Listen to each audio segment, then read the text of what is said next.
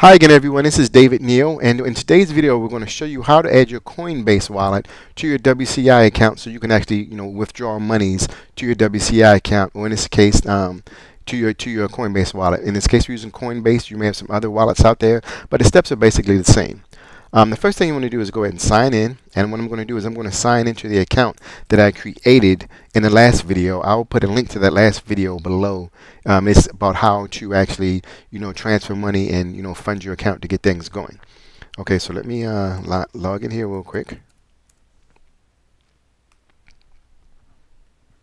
Okay, once we log in, what we're going to do is you're going to go to My Accounts and hit your Bitcoin wallet.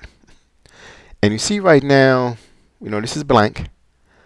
So real quick, what you're going to do is, we'll call this Coinbase, so we know what our wallet is named. You can name it whatever you want. And then you need to go to your Coinbase account. Now, I know a lot of us may have the mobile version on Coinbase, but you also can use, the desktop version as well. So once you go to your Coinbase account, you go into dashboard and click on accounts. In this instance, we're going to go to Bitcoin. Let me just go back up some. Okay, here's your dashboard.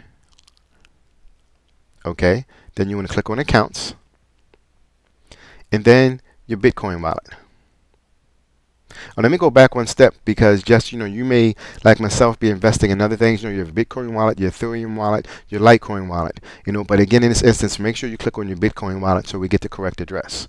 Okay, then you can go over here to the right where it says your wallet address, and this is your ID. So again, what you just want to do is copy that ID.